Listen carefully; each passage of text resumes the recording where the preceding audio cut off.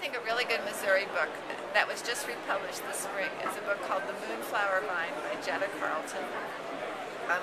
It's been available as a used book edition on Amazon for a long time. It always gets great reviews. It's about a farm family in rural Missouri, sort of over toward the west. And there's a husband, a wife, and 3 grown daughters. Jetta Carleton was born in about 1910.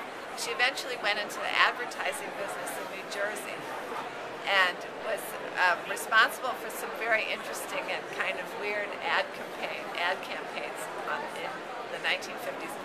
But she wrote this book about her family, and it is a quite lyrical and beautifully written book, and everything they do is really interesting, and it's not at all dull or conventional in any way. It's really a conundrum. It's very worth reading, and I've never met anybody who didn't love it. There's the editor or the publisher of Knopf when I first started was a man named Robert Gottlieb, who was totally in the know, and he once wrote on a blurb for The Moonflower Vine that it was the only book he'd ever edited that he read twice. Wow. Once for pleasure.